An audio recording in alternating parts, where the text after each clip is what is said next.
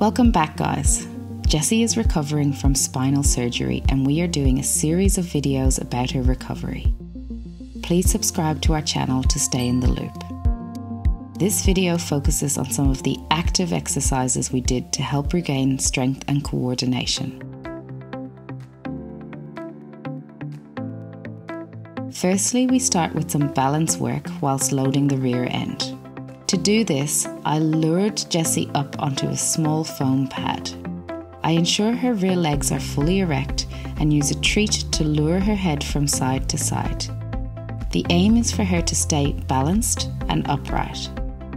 If you are doing this exercise at home, I recommend keeping your hands close to your dog as they can lose balance and you will need to be ready to assist them, especially in the earlier stages of their recovery. Then, on a flat, non-slip surface, we worked on some three-legged stance.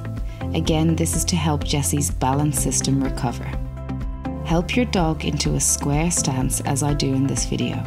Gently lift one front leg up and hold for about 5 seconds.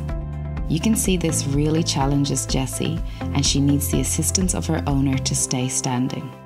This will get better with practice. You'll notice when the other leg is lifted off the ground, Jessie is much more balanced.